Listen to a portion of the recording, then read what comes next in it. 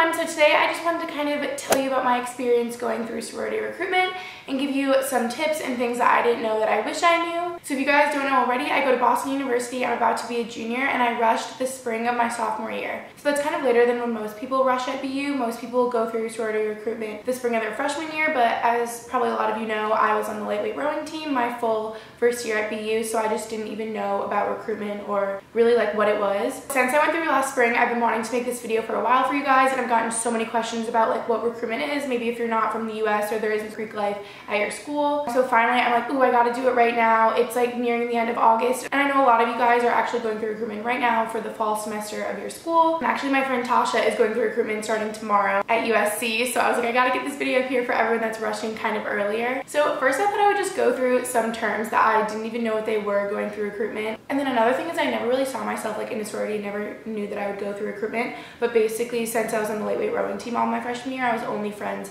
with athletes and I was in this little like athlete bubble, and it was great. I still love them. But at the same time I knew that I should probably branch out, especially going to Boston University where there's like 20,000 kids undergrad. I'm like, I need to like meet more people, you know? Okay, so obviously rush, I'm pretty sure it just means like recruitment, like going through rush recruitment. Same thing. When you're just kind of talking to all the different sororities and trying to feel out like which one you're gonna be in. And then to go with that, like parties. So I didn't know what those were. Like, I don't know if you guys are like me, like I was just clueless. Like I didn't know anything about them. So basically the different chapters on your campus, a chapter is like that specific sorority on your campus, and then the parties are the different parties essentially that the chapters have each day going through recruitment. So at BU it's 4 days long. I know at some of the bigger schools like southern schools it can be like over a week. At BU the first day you meet with all 10, and then the second day you meet with 8, third day you meet with 5, and I think that's like half an hour, 45 minutes, and then the last day, pref night, where you're between your top 2, you meet with them for an hour each. That's how it goes at BU. I don't know how it is other places. And then a bid is like your official invitation into that sorority at the end of rush. And then a PNM, I never knew what that was when people were talking about it, but basically PNM just means potential new member. So if you're going through recruitment, you're a PNM. Like at BU, there was like 800 people going through recruitment in the spring, so that was like 800 PNMs. Another term I heard a lot was legacy, didn't know what that meant, and a legacy is basically someone who's, I think it's like their mom or their grandma or their aunt, like someone in their family above them was in a specific sorority when they were in college, so then they would be a legacy for that sorority. A suicide bid, never heard of that actually till like the end of rush, and I think at BU you're not even allowed to do it. Maybe you are, I don't know. But basically it's after prep night, you only pick like one sorority that you'd want to be in, so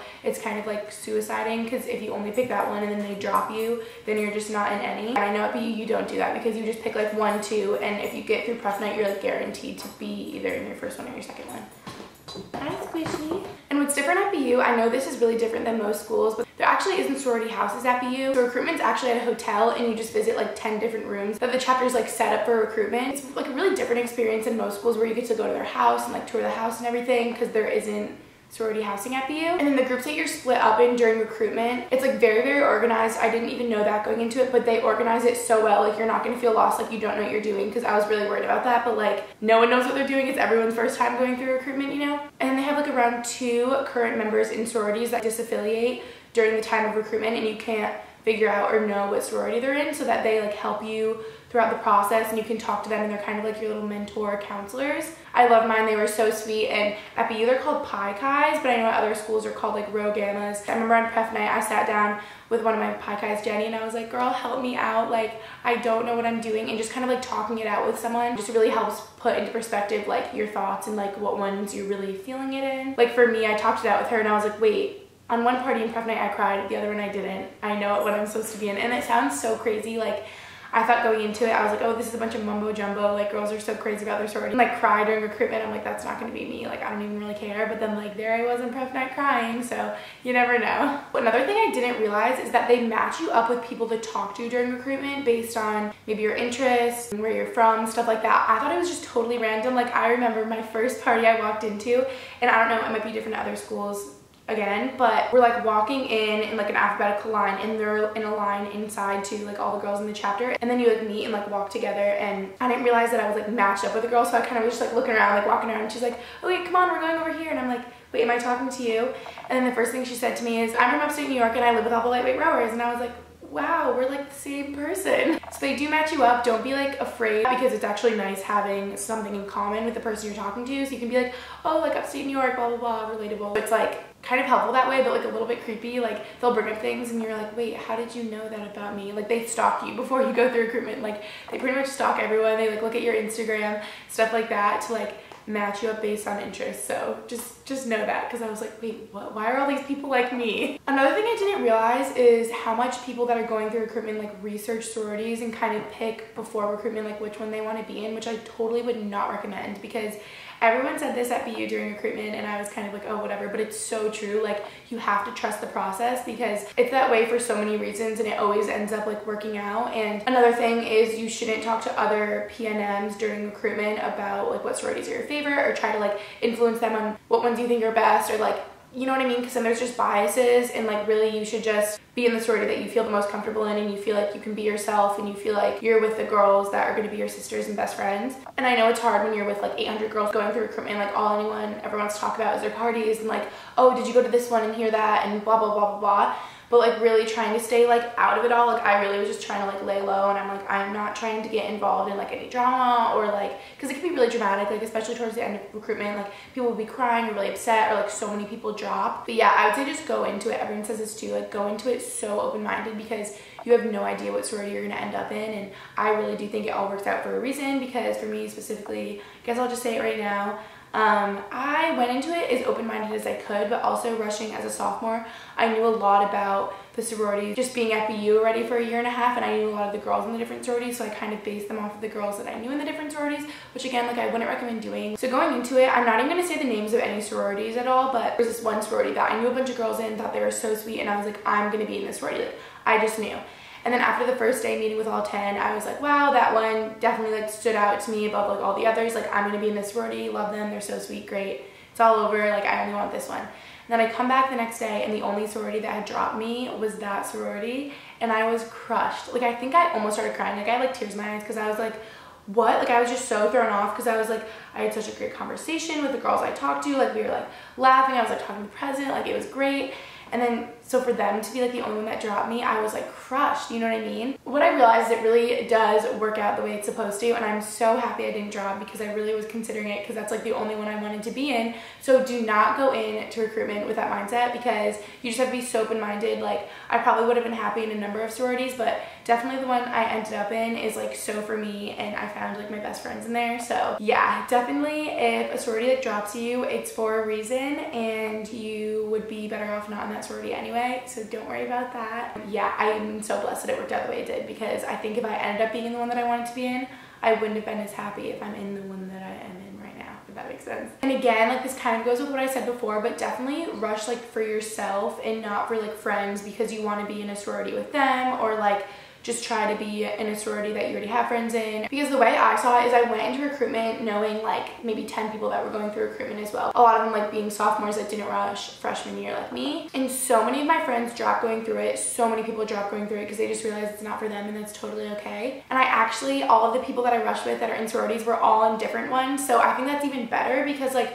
you're still friends with them. You can make friends with their new friends. They can make friends with your new friends, and just kind of like expands on your whole friend group, instead of rushing with like 3 of your friends and being like, we all need to be in this one, you know what I'm saying? So definitely, I think just follow your heart. That sounds so dumb, but like you'll end up where you need to, you know? Another thing I want to stress is try it even if you're only a tiny bit considering it, because I really wasn't, like I said before, I didn't see myself in a sorority. I was like, oh, I don't know. But really what pushed me to rush was that I was like, I want to make more friends and branch out. Like I'm at BU for 4 years. I'm friends with like my little athlete bubble over here, but like I'm not going to meet all these other people. And like how can I meet with them? How can I connect with people and like make other friends while I'm at BU? Because like that's for me one of the biggest parts of college, is just like meeting people that are different than yourselves and kind of branching out and, you know, learning about different people's cultures, where they're from, just everything. So that was really important to me, to meet different types of people at BU. And I was so nervous before recruitment. I was so nervous. I remember the day before being with my friend Sasha, being like, I can't do it, I'm freaking out. Like I was just so nervous about like talking to everyone. But really just know that they're as excited to meet you as you're excited to meet them, and they're college kids just like you. Like yes, they're in a sorority already, but they just want to have a conversation with you and hear about what you're doing, what your interests are, like what your major is, where you're from, like how many dogs you have, your siblings, stuff like that. So that's really what I would recommend talking about during conversations with people anyway. Whatever is important to you, talk about that. But yeah, to wrap up what I was saying before, even if you're like iffy about it, just try it because you can always drop. But I have a feeling once you start, you might find out that it's for you. Yeah, I would just definitely recommend it. And then like I was saying before, things to talk about, maybe to not talk about as well. I remember one girl said this to me going through recruitment and kind of stuck with me, and she was like, don't talk about the 3 B's. And I'm like, what's that?